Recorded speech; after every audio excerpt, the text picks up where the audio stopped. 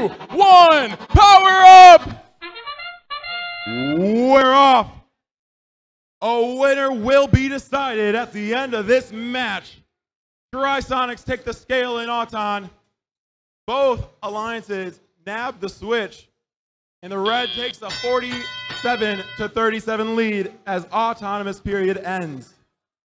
217 going straight for the scale.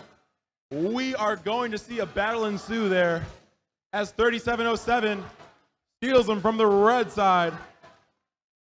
Trisonics with 4 on their tray puts one up, but the Martians knock it down. 217 just flawlessly finesses a power cube to stay in place, but 494 puts up one more. Those Brighton Bulldogs doing their part, but balance is still in the Reds' favor, leading 140-80. This Red Alliance paying no attention to cycling cubes. They are just trying to keep control.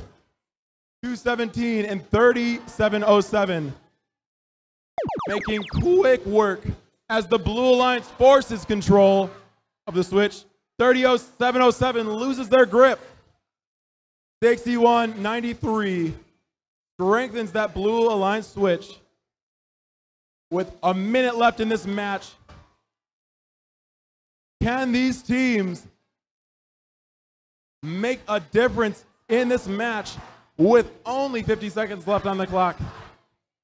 220 to 160, the red leads. And still 217 tries to load up, but they just cannot get those cubes to stick. The Red Alliance, already having played Levitate, gets one free hang at the end of the match. And with 30 seconds left, looks like, oh, the Brighton Bulldogs accidentally hit the scale, and that's going to give them a penalty.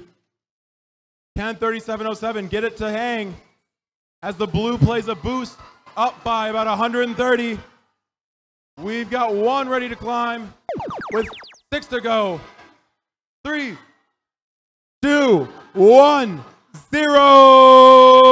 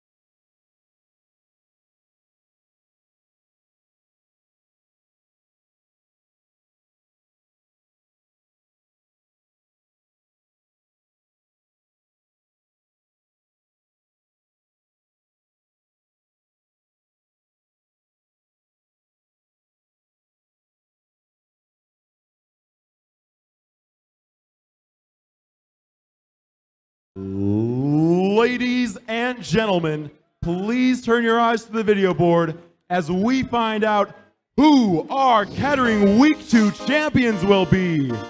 The Red Alliance wins it all with a score of 432 to 306.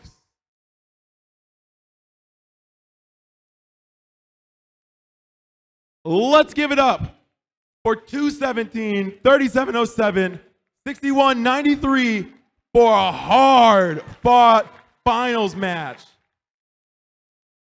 They did not let this one go easy.